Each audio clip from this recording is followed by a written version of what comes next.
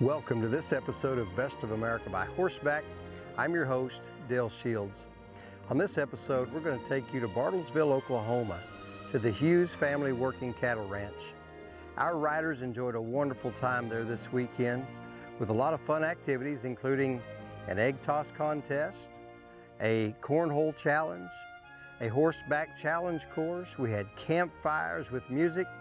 On Saturday, a wonderful evening banquet. The trail riding was second to none as we were able to ride through pastures with wild Mustangs.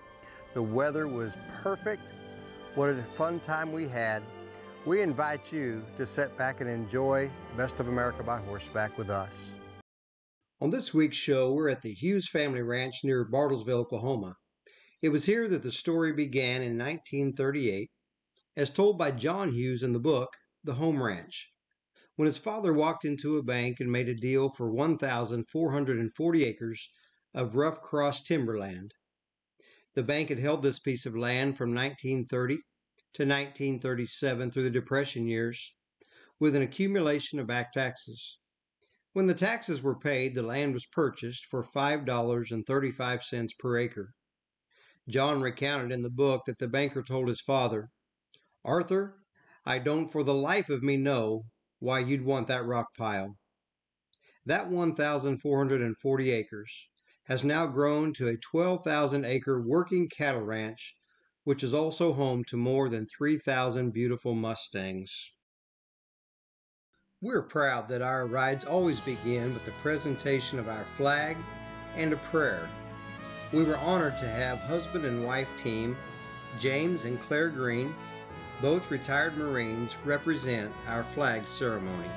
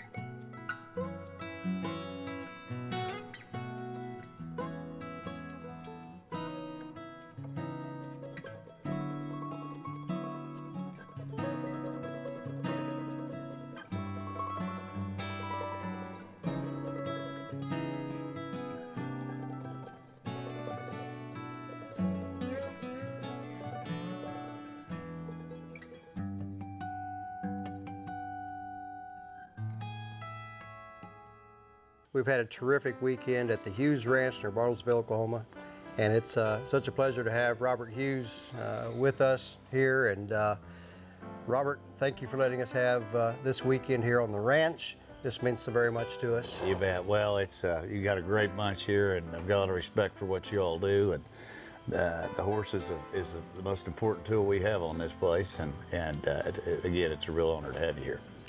You know, we go to a lot of places, and folks that have businesses that do trail riding operations invite us there, and that's a wonderful pleasure for us. But this is your ranch, this is your home, and so this is kind of a special setting for us, and means a lot to us, to our people, to come to a setting like this, and we're so appreciative. You bet. So Robert, you're third generation on this ranch. That's right. And what does it mean to you to go out about your daily operations and do the work that has preceded you through your father and your grandfather? Well, it's I get a real kick, and I think you all have noticed that we take pretty care of a place, and we're very proud of that. And when we have a good year, I get a thrill out of putting money back into the ranch and improving it. That's what really makes me. It just makes you feel good, or coming up with a new idea, or figuring out how to stop erosion here, or so forth, or maybe some old oil field damage. We've done a really good job of developing water too. If there's a drought, somehow we'll scrape up enough money to clean ponds, and it pays off in the long run. But that's how I was taught. You know, my granddad taught my father taught me. So this is more than just a business to you, that runs deeper than that. Oh, absolutely, absolutely. So as you look forward to the future, what do you want to leave behind for your children to remember from this ranch? Well, kind of like what my parents did with me, you know, and I feel like I've raised my kids right. My son, he's the director of operations for Superior Livestock, Sam Hughes, and my daughter's a registered nurse and married. And they both live in Oklahoma City. But Sam will be back one of these days, hopefully, and I can't wait. I can't wait to have that father-son relationship that I have with my father. Don't go away. We have a lot more to show you on this episode of Best of America by Horseback. Stay tuned. We'll be right back. Welcome back to this episode of Best of America by Horseback. I'm your host, Dale Shields. We're at the Hughes Ranch near Bartlesville, Oklahoma. This weekend we've had the opportunity to ride with some old friends that we've ridden with many times. Also met a lot of new friends who have come to ride with us on this event. This is a wonderful place. We're enjoying all the activities here. Sit back and watch with us. While at the Hughes Ranch on Saturday evening, we were afforded the opportunity to be at Trapper John's Juke Joint, where inside there are authentic chuck wagons and Western memorabilia. Saturday evenings are always a special time for the Best of America by Horseback riders and staff as we gather to enjoy a banquet meal together. There we can fellowship, tell stories of the weekend's events, talk about the wonderful places where we've been and where we hope to go on future Best of America by Horseback adventures. And at this ride, Dale was honored to share live music with the guest with his good friend, cowboy poet and singer, Danny McCurry.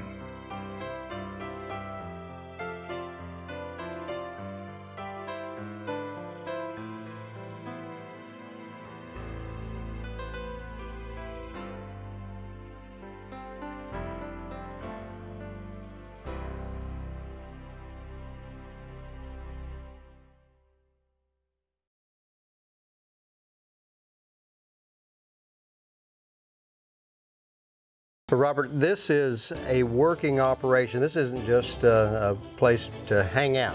No. Tell us a little bit about the operation. I think you noticed that when you went down to camp, there's always horses saddled, and we're busy this time of year. We're in the high risk. We're in the stocker cattle business, and we're buying light calves out of the southeast, particularly Florida and southern Mississippi, northern Louisiana. We have two good order buyers down there. Get a truckload a week, and we also buy some ranch calves from Superior Livestock and a few private treaty. But our goal is to put pounds, keep the dollars low as we can, and put the pounds as high as we can. We feel like if we can put 500 pounds on a 4-weight calf, and the market doesn't have a big disruption, we should be able to get our margin if we do our job right, keeping our death loss low and keeping them alive. When I say high risk, they've been jerked off their mother, they've been hauled to the sale, they've been commingled, so you got the bugs all in them, and you just, but we've got shades, misters, good feed, good care, and you really have to handle them with kid gloves, and then you have to live with them for a minimum of 30 days. Rory knows that. He is just a top guy pulling sick cattle and identifying sick cattle and taking care of them. He's really a great asset for the ranch. But we're also we're diversified a little bit, and it's kind of nice. We've been on a long-term holding wild horse contract, and it's a good use for a resource, which is grass, and it also diversifies us, which is great. Kind of smooths out some of those rough years, and everybody has them. That's kind of what we do, Dale.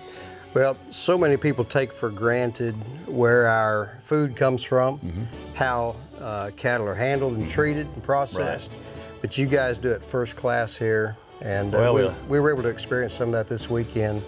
Looks like you're doing it right. Well, we like to, and there's a right way and there's a wrong way, and there's only one right way, and the easier on an animal, and we love animals or we wouldn't be doing this, and we love horses, we love cattle, we love dogs, but there's an easy way and a hard way, and the easiest way on man and the animal is the quiet, the proper way. Well, we appreciate so much you letting us be a part of that, to come in and watch you work and see the cowboys going through the herds on horseback. And as you said, they were going through gently and really looking things over. You bet. And that's something that is precious to us. So you bet. Thanks for letting us be a part of that. You bet. Well, you guys are welcome back anytime. I mean it. Appreciate it. Thank you so much.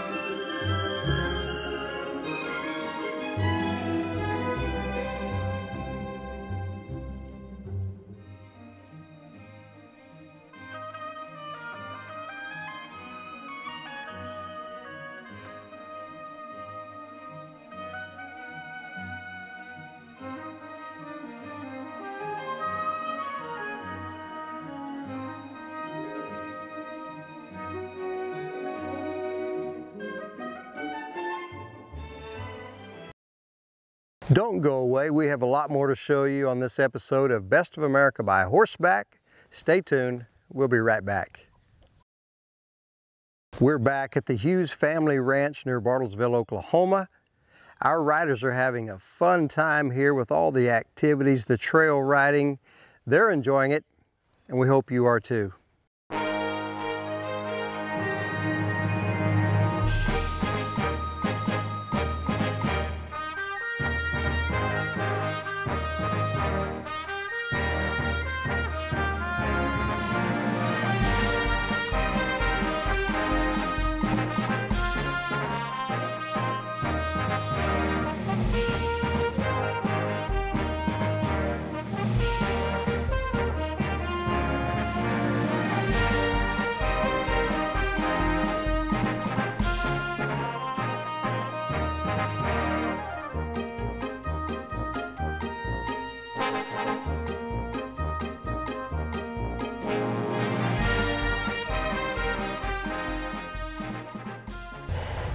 Patty, what's been the most difficult decision you've made today?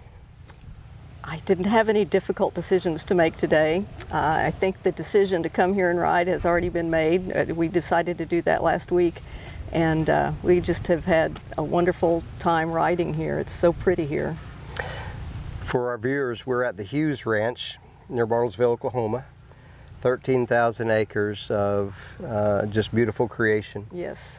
And tell us a little bit about what you've seen and experienced here this weekend. We've had a great time riding here. The thing I've liked, I think, about the Hughes Ranch the most is just the openness of it. It's so big and wide, and lots and lots of hills, lots of creek crossings, some really beautiful rock formations. You can probably see behind us there's lots of rocks and hills, and it's just been a fun time looking at all of the scenery, the hills. We got to see some Mustangs. That was pretty fun, watching them gallop across. I think someone told me there were probably 100, 150 head in that herd. How many people will never get to see that in their lifetime? Probably most. Probably most people will never get to see that. Probably most people never get to ride out here in a place like this. It's been a lot of fun. We've sure had a great time here this weekend. I've learned that you have quite a history in dressage riding. Would you talk to us about that a little bit? I've done classical dressage for quite a number of years, and more recently Western dressage.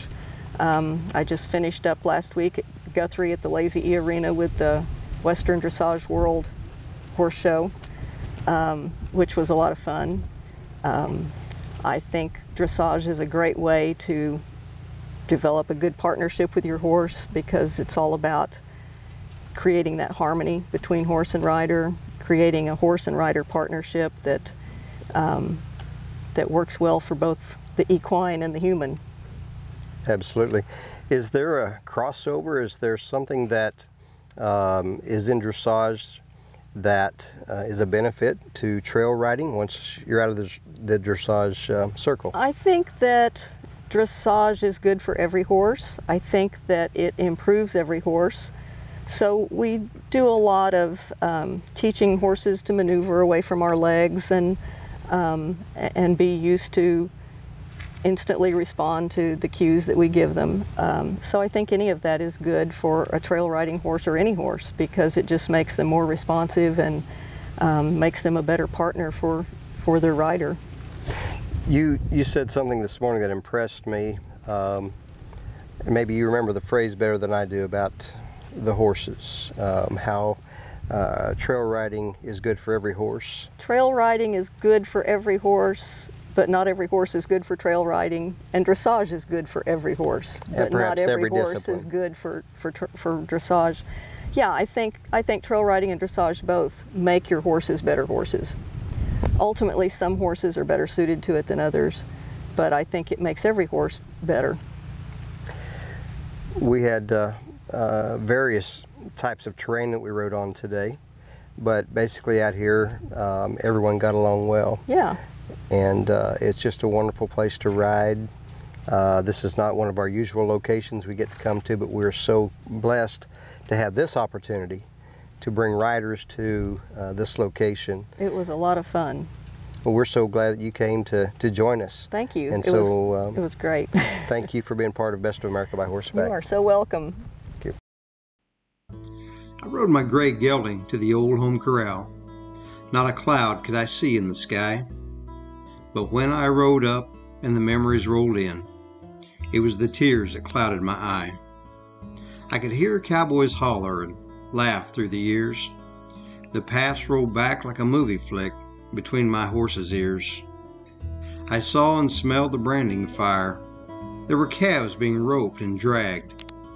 There were cowboys telling stories of things they had seen. I just listened as they joked and bragged. I could hear the triangle ringing and smell the scent of old Camp Cookie's beans. I just sat there stuck to my saddle as my memory was flooded with scenes. Scenes of the past that I longed for. Scenes branded deep on my soul. Scenes that had long since escaped of a life that I cannot let go. Then an eagle screeched out high above me. I awakened to reality's curse. The old home corral lay lifeless and dead, like a man rolling along in a hearse. Yes, weeds and grass had grown o'er it. The fences lay rotted and weak. No steer could they hold for a gathering. I stepped from my horse for a peek. The irons lay cold and rusted. Where once the last campfire did burn, it was here that life's lessons were taught me. I thought of the things I had learned. I gathered my pony and senses. It was time that I head back to town. But I rode to the place on the hillside where Mother and Daddy lie down. I knelt there in silence and prayer. I grieved and I cried like a child, then brushed off the dust from their headstone and placed flowers from the corral that grew wild. Someday I'll return to this homestead. They will lay me beside those I love. They will bury me here on this lonesome hillside. We'll reminisce of this life from above. Thank you for watching this episode of Best of America by Horseback. We've enjoyed our time at the Hughes Ranch near Bartlesville, Oklahoma. We hope that you will follow us on our Facebook page, like us there. You can see past episodes on the YouTube channel, and also keep up with our website as we're always adding new rides and events. We'd love to invite you to come and ride with us on Best of America by Horseback. I'm your host, Dale Shields.